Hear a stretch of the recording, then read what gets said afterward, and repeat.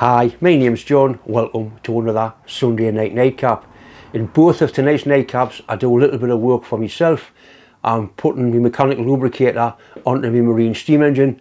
That's some sort of fabrication, some repair work, because I make one or two mistakes and repair it. And I'm actually doing some tapping 3mm holes. I'm not really comfortable anything below a 1/4 inch. I really don't like it, but anyway I do manage to get it done. I put a video up on Wednesday. It was called a Wednesday night catch up. I'm going to try and do one a week, just a short video with a specific subject. This week's was picking up and threading a lathe.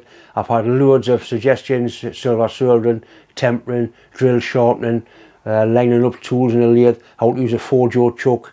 So I'm going to try and do probably one each week, a little bit of that subject, and also show maybe something that I've done through the week. Nothing fantastic, like go for a walk with the wife or have a drive. I've had lots of viewers, especially American viewers. John, will you just put the camera on the car and drive around where you live and let's see some of the countryside, because there really is some stunning countryside up here. So I think I might well do a little bit of that. A few weeks ago I did some video on this marine steam engine discussing this little mechanical lubricator pump or oil pump. I've decided really the only place to fit it is on there.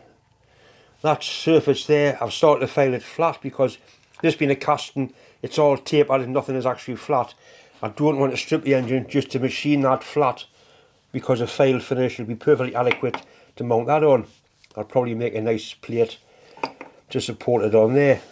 It works by that little lever on there, turning that wheel. I did show the inside how it does work. This part here is what they call an eccentric, what just operates the valve. You can see that moves, it does move up and down. So if I make a little suitable linkage to come off here somewhere, across and down onto there, we'll be able to make it so it wanks that pump around and round like that. I've got enough room to get the oil feed pipe in there. I'll take these oil pipes off, so I've got better access, file this a little bit more, see how flat we can get it, and then make a decent plate to bolt onto there, which that will be bolted on with countersunk bolts, and that will be fastened on the top of it. I want to try and get this done for next weekend, because next weekend is one of our local, well, fairly local steam rallies at Flookborough, and I really would like to go there. It would probably be alright with just 2 screws through into there, but it wouldn't look very good, and I want to try and make it look sort of like somebody cares. The mechanical oil pump will do away with this. That's what's called a displacement lubricator. I've already disconnected all the pipe work so I can move it out of the way. So all this will be discarded, and I'll probably have a nice bit of bent copper with probably that same steam valve on.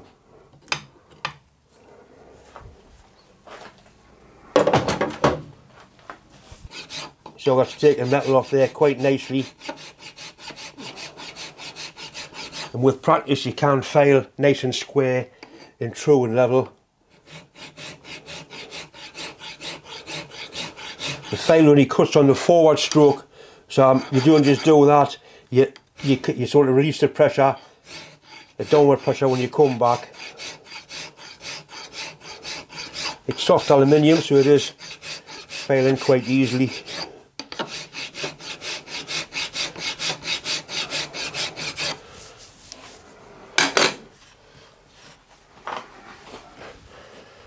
So if we put a straight edge on there, that's quite nice. It's lost it. It's not piss wobbly anymore. It's not rocking. It's going to be nice and solid. Quite happy with that. Wrapping emery tape around the file is often a good way of getting a better result or a finer result. You take the file marks out. Not that you can see them anyway, but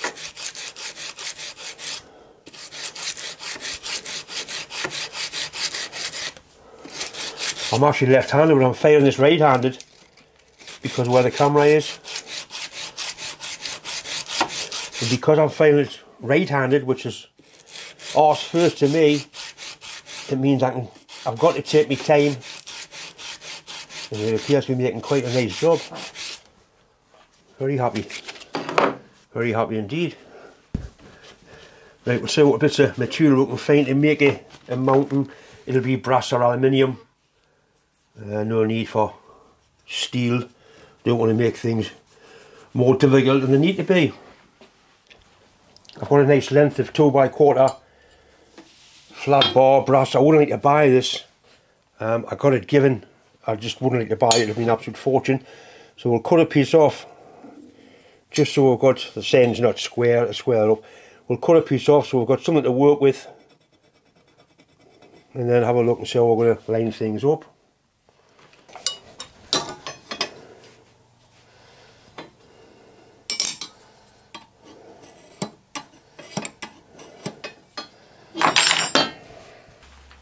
I've moved the camera to the other side so I can work with my favourite hand, which is my left hand. Right, so that needs to go onto the edge of there, and we'll need to be aware of how far that essentially comes across, which is approximately there. And if we square a line across there,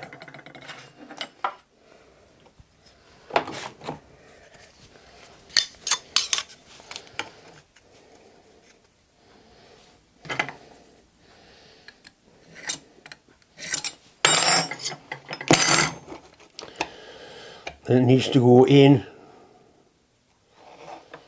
We'll put the pump on, and the pump basically as far in there as I can get it.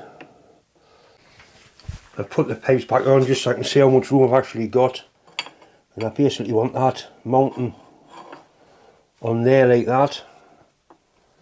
So it's nice and flat and rigid now. That goes like that, and then the pump will go like that, really close in, as tight as I can get it. There's plenty of clearance for the 70, so there will be when I take a little bit more off it. So I'm going to cut that taper across there, then I'll put it in the milling machine and square all these edges up. Well, it's starting to look the shape now. I'm actually cutting this using a slitting disc and an angle grinder. It'll probably get frowned upon by some, but it is quick and it can be very accurate if done correctly. That's looking not too bad. Yeah. So I'll be able to get 3 mounting bolts into there, countersunk. And it's going to look quite nice, I think. I may just file these surfaces instead of using the milling machine, I'm not quite sure. I need to get that end there square first because it's a little bit piss wobbly. Not much, but it's not straight.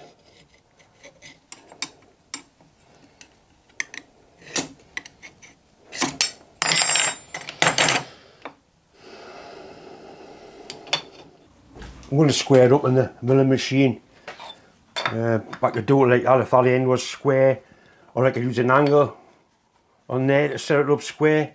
The easiest way is to use just what you've got at hand. Just do it like that. All I want is this end here thrown up. That should hold that up against that jaw there quite nicely.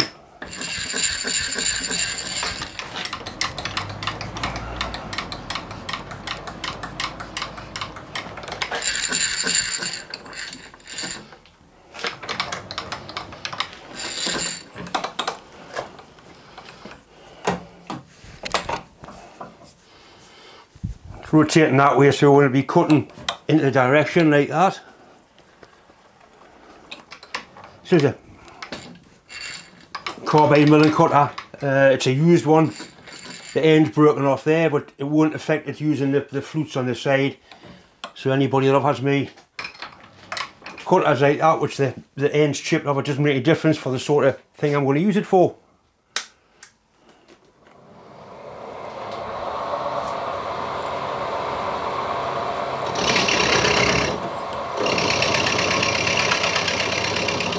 All I want to know how to square it up.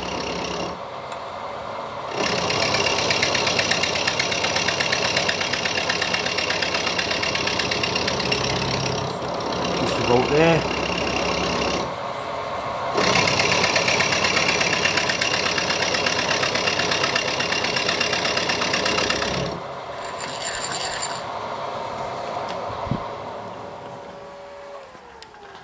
I can also easily do that face there, mate, as well when I'm on.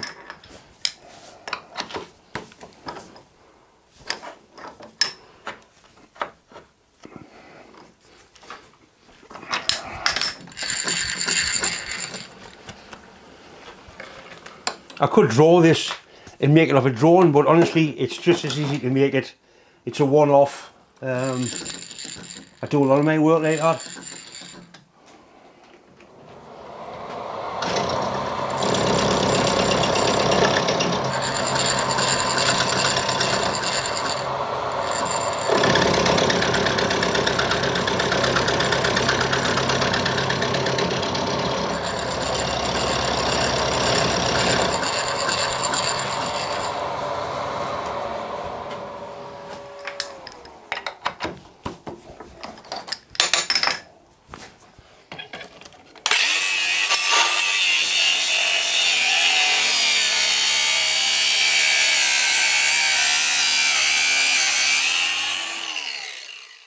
So now we've got a true face on the bottom, that their faces are parallel, so I can mount it that way.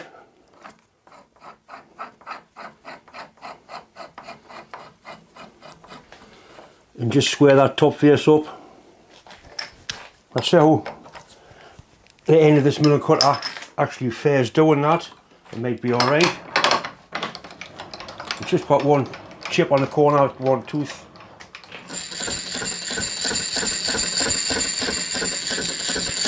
Running slowly, I should be alright. It's obviously no good for a SNNC application. What I will do before I start, because that's going to flex and spring, and rigidity really is one of the secrets, especially on a lightweight machine like this.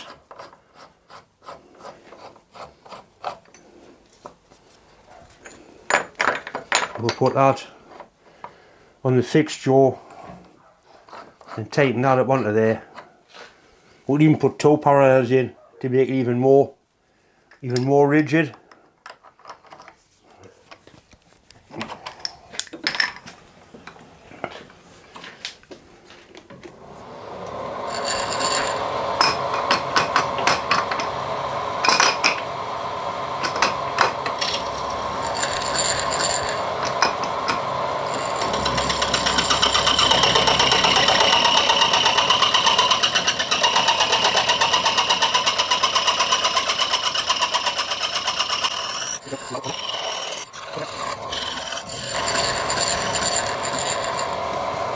Right,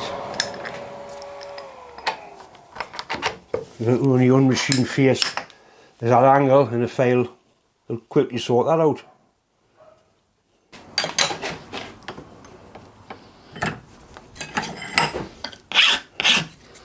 That file's blocked up.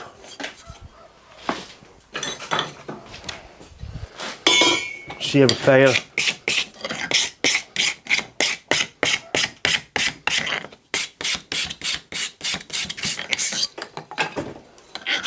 Massive difference. You need it for filing brass. You really need a new file. It's very, very slippery stuff.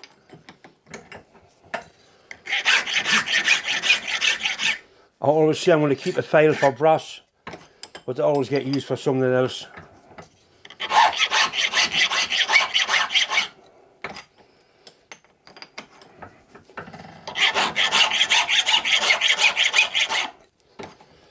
Better, no real sharp edges there.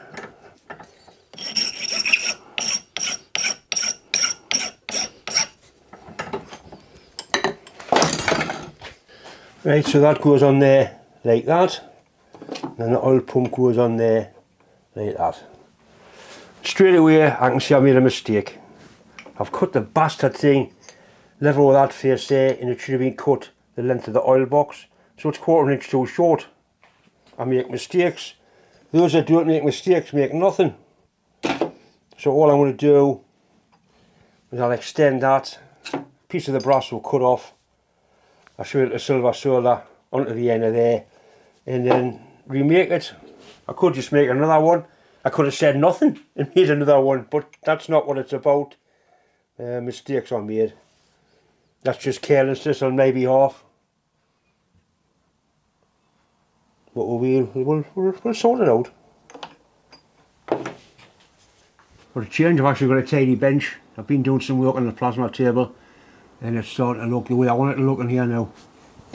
I've got a bit of brass on a fire brick. I put a little chamfer on, but the solder will run through there.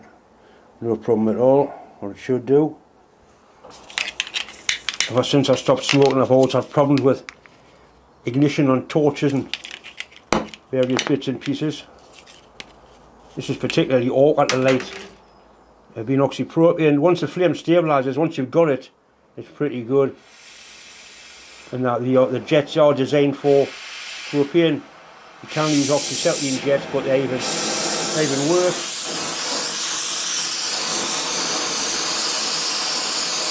The silver solar's already pre-fluxed, but I do like putting a little bit extra on. Just knock the light off, and you may get a better image of what we're going for. We're going for like a dull red to melt the silver solar.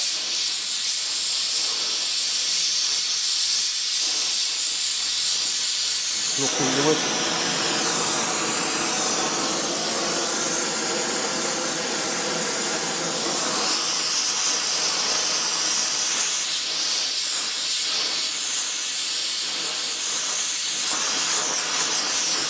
We're getting near temperature now, very near.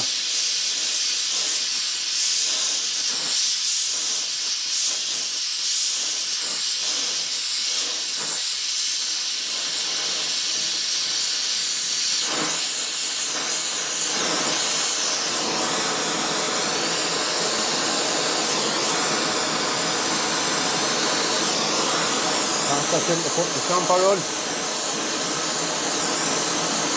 so I did.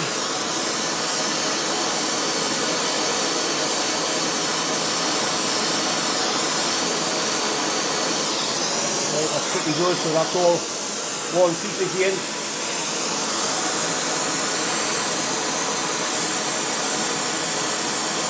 Very fluid, this stuff. You can build brass up and it's probably build this stuff up. Right, so that's the finished result.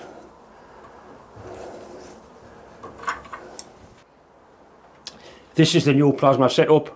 I bought a cheap cabinet, which is really good quality actually. I can put all my consumable bits in there, and in the bottom inside there, that's the control unit and the PC, out of the way of all the horrible dust. There's a lot of dust off plasma, and it also does a lot of grinding and welding in here. But it's a much neater, tidy setup. I've gained space somehow, so I'm very happy about that. I also painted the wall. The wall was filthy yellow. It should be better now because I've got my downdraft system on the table, which seems to work a lot better. I'm going to do a video of soldering on the plasma table on the new software. It's so much easier to use. It wasn't difficult anyway, but now it's just very easy and simple to use.